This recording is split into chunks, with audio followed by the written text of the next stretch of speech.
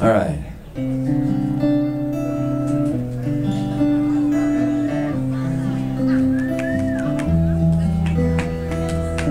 I hear the clock, it's 6 a.m. It feels so far from where I've been. I got my eggs, got my pancakes too. I got my maple syrup, everything but you. I'll break the yolks, make a smiley face, and I kinda like it in my brand new place. I wipe the spots off of the mirror, don't leave the keys in the door. I never put wet towels on the floor anymore.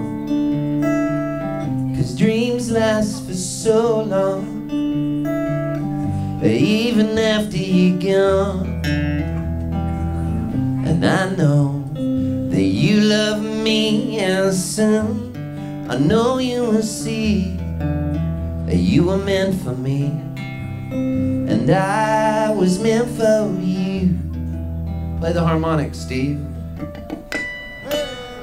Called my mom, but she was out for a walk. Consoled a cup of coffee, but it didn't want to talk. Picked up the paper, it was more bad news. More hearts being broken, more people being used. Put on my coat in the pouring rain. I saw a movie, but it wasn't the same. It was happy, I was sad. It made me miss you, oh so bad. 'Cause dreams last for so long,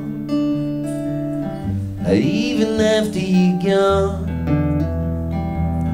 And I know that you love me, and soon I know you will see that you were meant for me, and I was meant for you. I go about my business and I'm doing fine. Besides, what would you say if I had you on the line? Same old story, not much to say. Hearts are broken every day. Hearts are broken every day.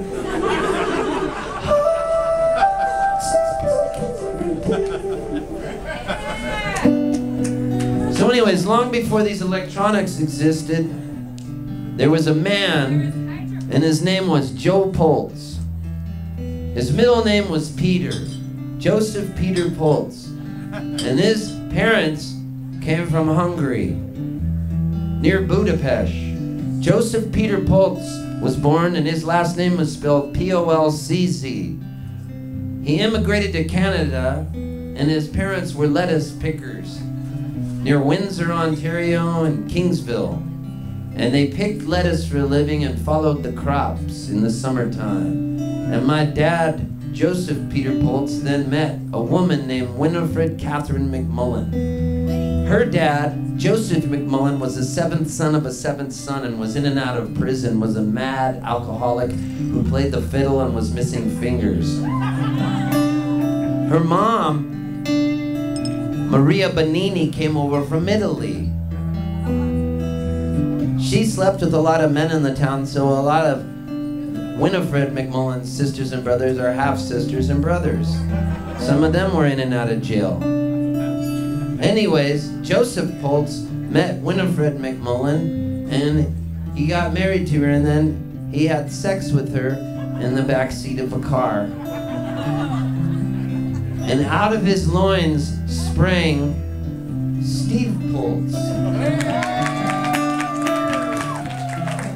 In Halifax, Nova Scotia, Canada.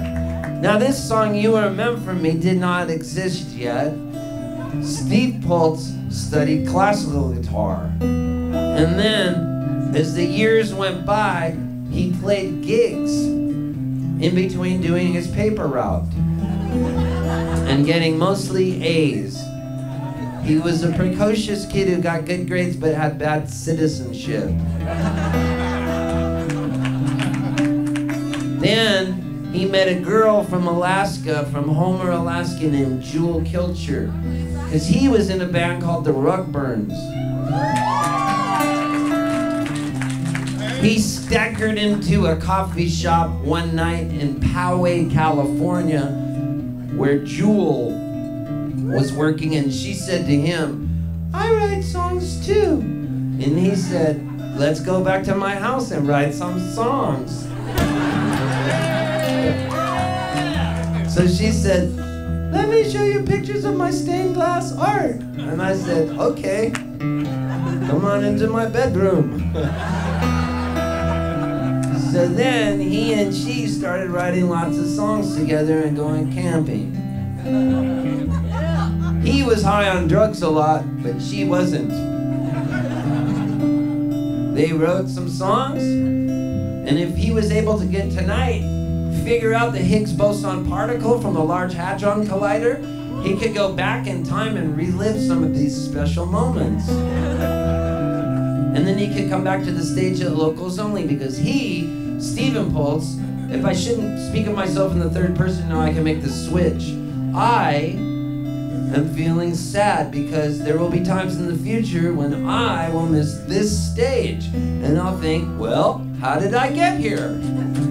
I remember I played the Bob and Tom show once with the Rugburns and painted Todd Snyder's toenails. And I remember playing softball with Todd Snyder, and then Dean was in a band where they all dressed Amish. I remember Christy Lee, I remember Bob, I remember Tom, I remember them all. And we played some festivals. We played a place called the Patio, and it was at the Patio. I've had a long love affair with Indianapolis, man. It was at the Patio where I came up with the idea for the Rugburns Rock t-shirts.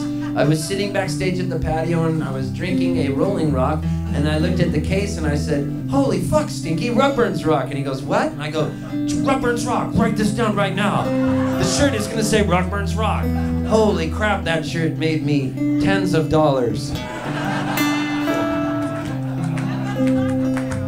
So I kept, he kept, Steve Poltz kept touring, and then this song was born. And then this song made me a little bit of money, which I spent most of it, but that's cool. I didn't pay my taxes. I was like Wesley Snipes. And then I came home a couple years ago, probably after playing Locals Only, and there were IRS agents outside my apartment. And they said, "You're never fucking home, but we followed your website." They didn't say fuck. They said, "You're never home, but we noticed on your website you just ended a tour, and we knew you'd show up, because you say everything on your blog." To the extent of, "I'm on an American Airlines flight, so excited to come home tomorrow. I'm gonna walk in my apartment at 10 a.m. and go through my mail." They looked like Men in Black outside my door in suits. So I paid my tax bill. Got it all taken care of finally. I got a good accountant. As I stand here on this stage, I'm all in, I'm flush. Where I stand is who I am. I even paid off my student loans. I don't owe anybody money except maybe Dave, who owns this bar. I probably owe him money for all the fun he's given me through the years. But right now I would like to wait till the song swings around again so I can get back to singing the third verse, which I wrote with Jewel on a drug bust in Mexico.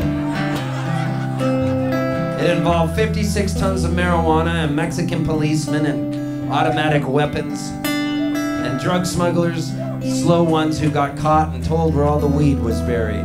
It involved Mormon youth group kids coming down for spaghetti feeds, eating spaghetti laced with cannabis sativa, cooked into the spaghetti sauce. It involved naked people playing frisbees. It involved making love on the sand. It involved picking up a guitar and this little lick coming to me right here. It involved Steve Carell from The Office and the 40-Year-Old Virgin getting kicked out of a wedding on The Office. And when they did this, the wedding band doing that part, and Steve Carell going boo boo boo boo boo, and me knowing that I just influenced television.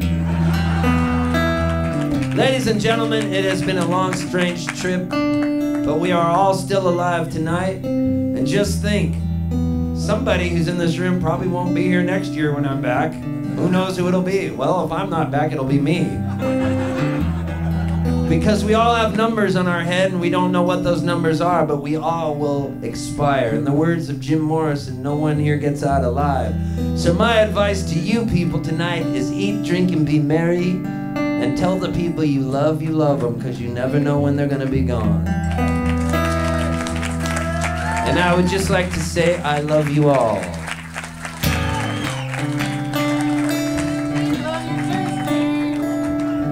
And I mean it, man. I brush my teeth, I put the cap back on. I know you hate it when I leave the light on. I pick a book up, I turn the sheets down. I take a drink and a good look around. Put on my PJs and I hop into bed. I'm half alive, but I feel mostly dead. I tell myself it'll be alright. I shouldn't think any more tonight.